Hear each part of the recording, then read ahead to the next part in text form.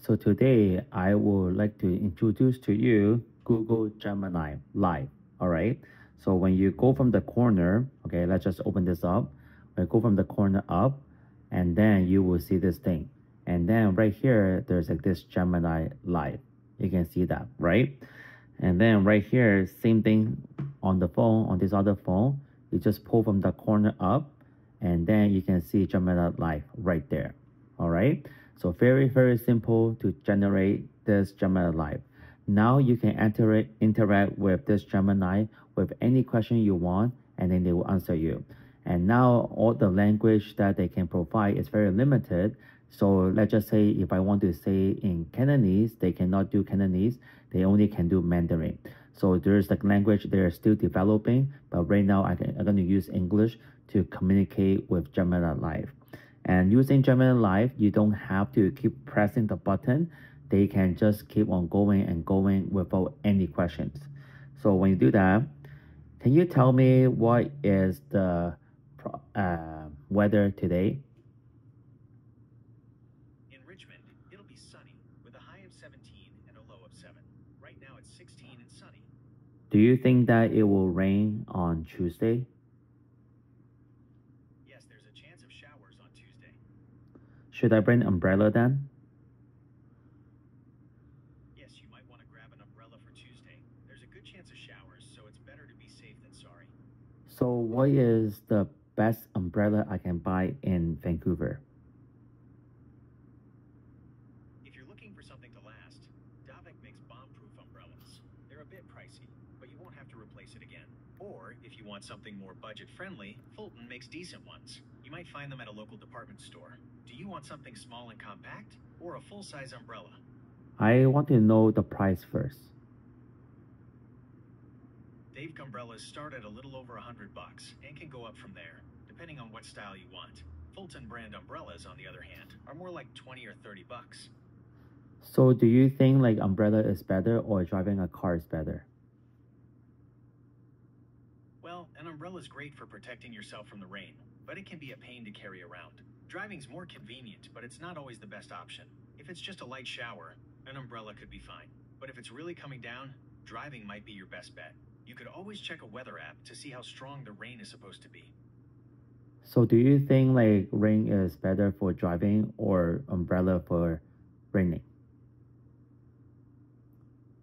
It's always better to use an umbrella when it's raining. Umbrellas are designed to protect you from the rain, while driving in heavy rain can be dangerous. Rain can make it harder to see and can also cause hydroplaning. So if you can, it's definitely better to take an umbrella. So let's just say I want to buy a car around 20,000 to 38,000. Which car do you recommend? That price range opens up a lot of options. Do you have any specific features in mind, like all-wheel drive or extra passenger space? Or are you leaning towards something sporty or more fuel efficient? Actually, I would like to buy a Subaru.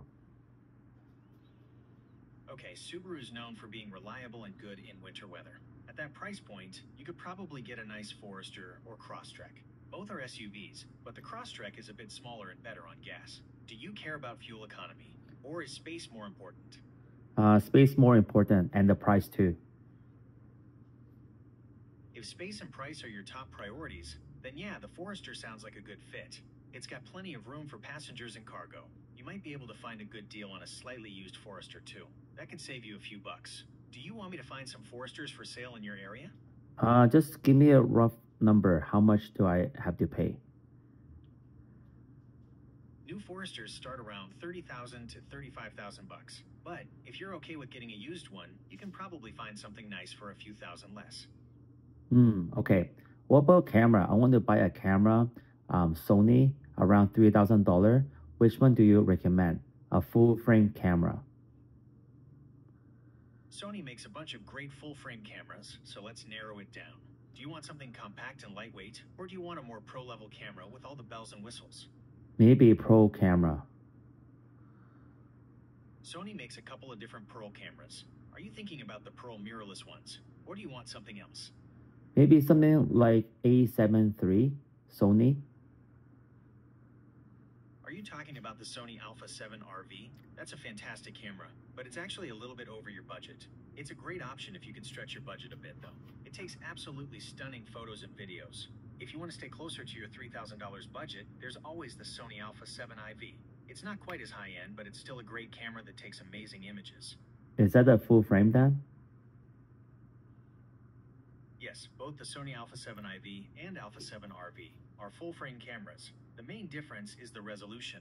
The Alpha 7 IV has a 33 megapixel sensor, while the Alpha 7 RV has a whopping 61 megapixels. The higher resolution on the Alpha 7 RV gives you massive image files with incredible detail, but it also makes the files bigger and harder to process. Do you need that much resolution, or would a 33 megapixel sensor be plenty for what you want to shoot? Which one do you prefer? Canon, Nikon, or Sony? It's tough to say which brand is definitively better, since they all have their pros and cons. Sony's got amazing autofocus, Canon's known for its video capabilities, and Nikon has a solid reputation for overall image quality. The best way to decide is to try them out if you can. See how they feel in your hands, and if the menus make sense to you. You should also look at the lenses available for each brand, since that's a big part of the system. So do you prefer full frame camera or a cell phone to take pictures? A full-frame camera gives you a lot more control over your shots and produces higher quality images, especially in low light. But cell phone cameras are super convenient, and the quality keeps getting better. Do you want to take photos as a hobby or just for fun? I'm actually comparing iPhone to Samsung, and for maybe like taking pictures and video as well too. It's really close. Both Samsung and Apple have amazing cameras. Samsung phones typically have more versatility with their cameras, like better zoom capabilities. But Apple's cameras tend to be more consistent, especially in low light. Do you care more about having lots of different features to play with or getting a great photo in most situations? More features better than low lights. Okay, in that case, Samsung might be a good choice. Their phones usually come packed with extra camera features like different lenses, better zoom capabilities, and fun editing tools. Would you like me to find some reviews that compare the latest Samsung and Apple phone cameras? It's okay. I'm considering maybe the Fold 6 Samsung camera. The Samsung Galaxy S23 has a great camera with lots of features. You'll have fun playing with the different lenses and shooting modes. Plus, Samsung usually has good zoom capabilities, so if you like capturing things far away, you'll probably be happy with it. Do you want to hear about some other phones with awesome camera features? For sure. Okay, how about the Google Pixel 7 Pro? It's known for having a really versatile camera setup with great zoom capabilities and awesome low-light performance. Plus, Google does a fantastic job with their photo processing, so your pictures should come out looking vibrant. Or, if you're looking for something a bit more affordable, maybe consider the OnePlus 10T. It has a triple camera system with a great main sensor and good ultra-wide lens. You'll have to sacrifice a little bit on telephoto Hold zoom, on. but it still takes really nice pictures. Hold on a sec. What about the Pixel 9 Pro? The Pixel 9 Pro is definitely a good choice. It has a lot in common with the Pixel 7 Pro, but it adds a few nice upgrades. The cameras are better, especially for zoom, and the display is even more vibrant. If you want the absolute best camera experience on a Pixel phone, the 9 Pro might be worth the extra cash. You could also check out the new Pixel 8 Pro. So what's the difference between 8 Pro and the 9 Pro?